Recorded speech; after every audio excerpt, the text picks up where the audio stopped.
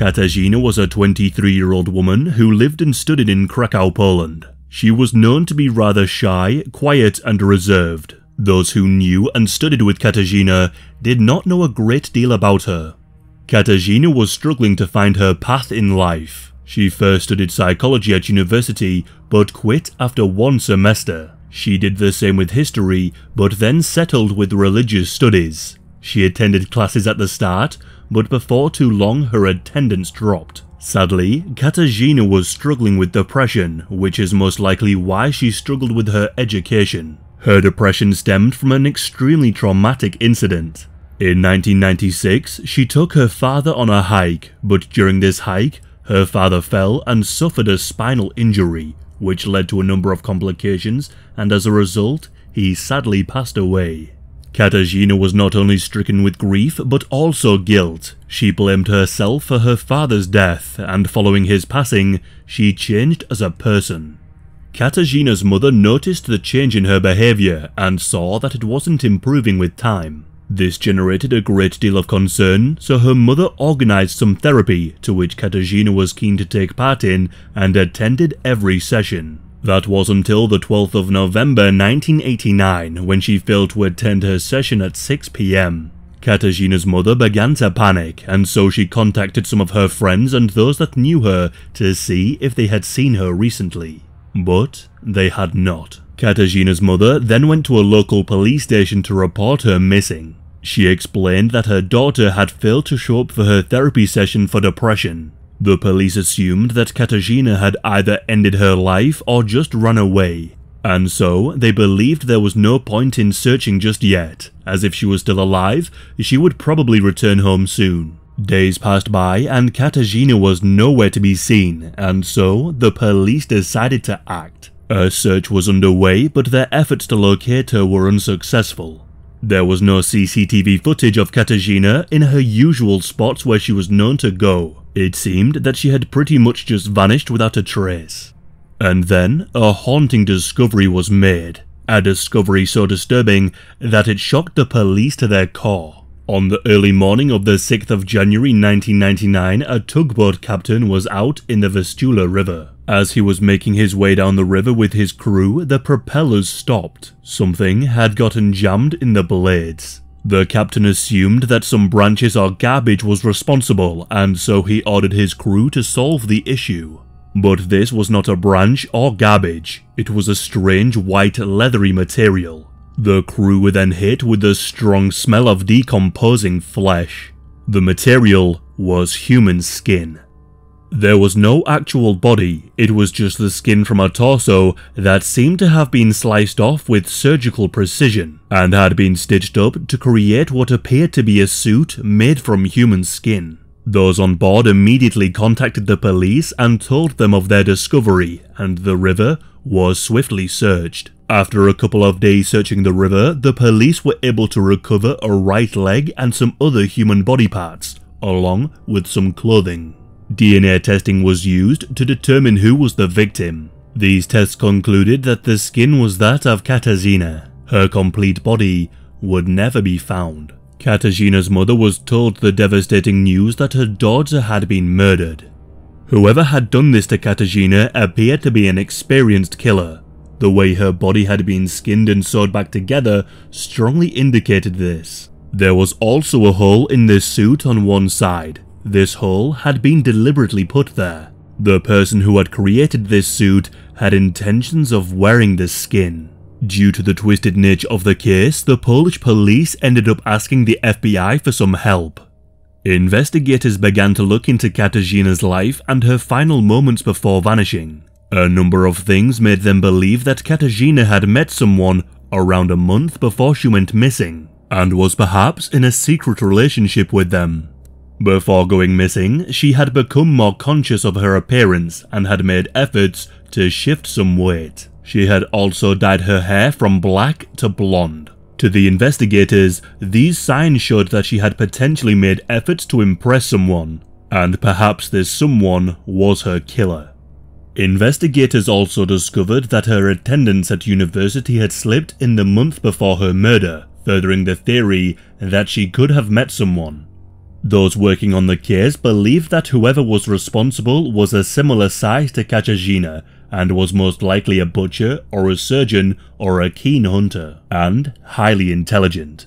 They also believed that the killer could be imitating Buffalo Bill from the classic horror film Silence of the Lambs. On the 31st of May 1999, the police in Krakow received a phone call. An elderly man was on the line, and this man lived with his son and grandson. He called the police to tell them that he believed that his grandson had killed someone. The police were dispatched and arrived on the scene. They entered the house and made a truly grim discovery. In the basement of this house, they found a corpse hanging upside down from the ceiling. The victim was the caller's son, a 50-year-old man named Vitaly. Vitaly's head and face had been skinned and sewn onto a mask, and the killer was Vitaly's son Vladimir. If that wasn't disturbing enough, it turned out that Vladimir's grandfather had very poor vision. Vladimir had actually worn his father's face as a mask and put on his clothes and pretended to be his father in front of his grandfather. The police believed they had found the person they were looking for, but Vladimir claimed that he had no idea who Katarzyna was.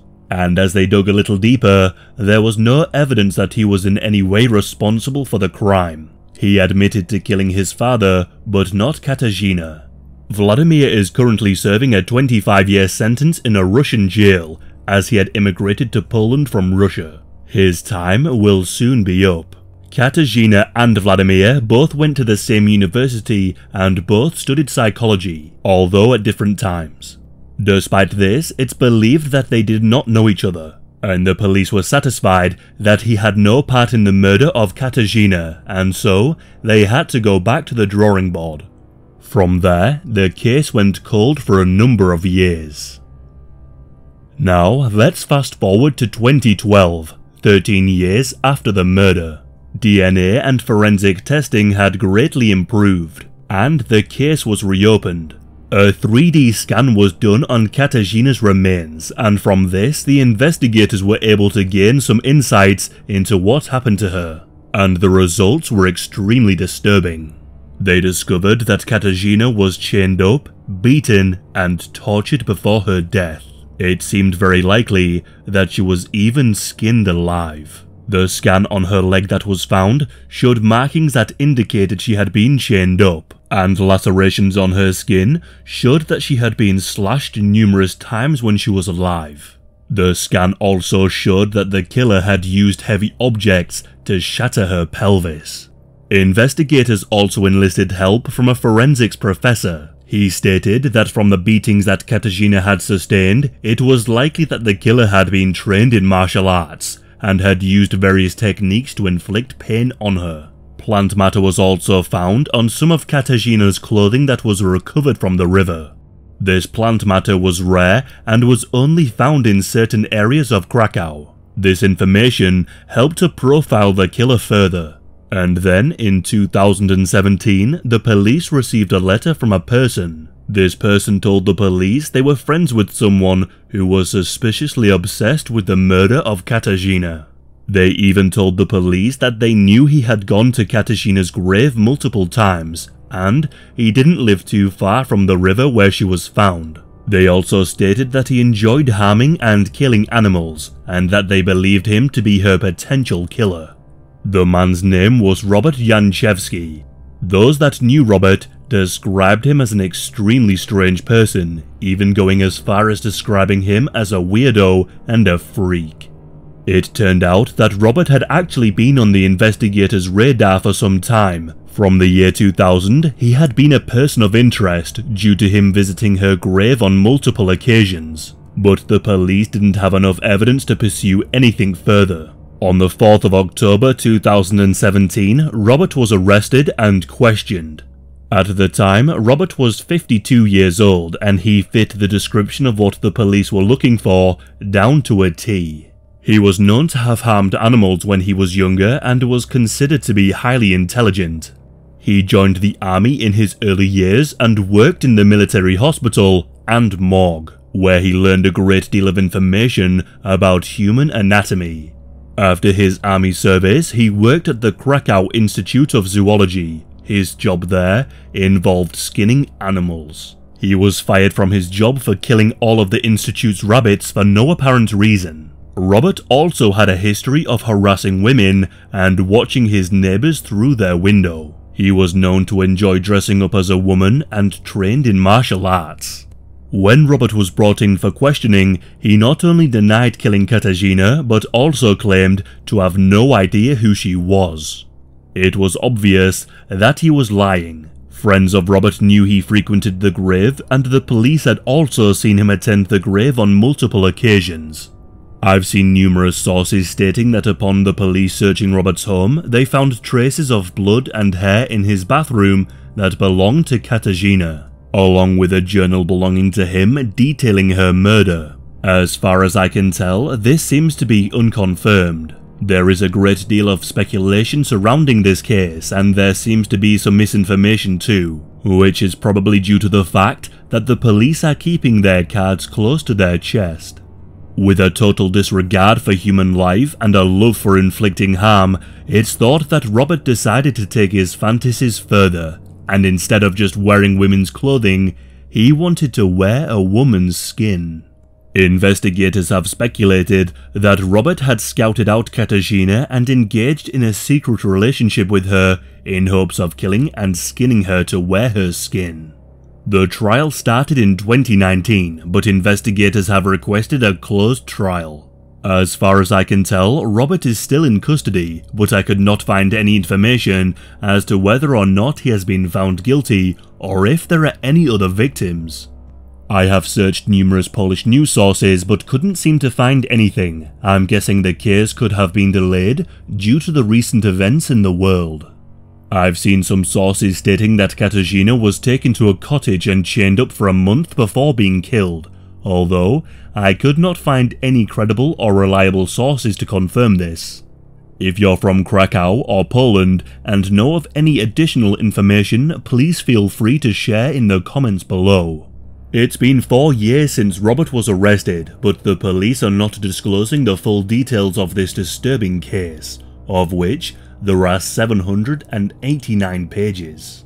Out of the 789 pages, over half of them are classified. The murder of Katarzyna is considered to be one of the most gruesome in the history of Krakow, and to this day, Katarzyna's organs, body and head have never been found.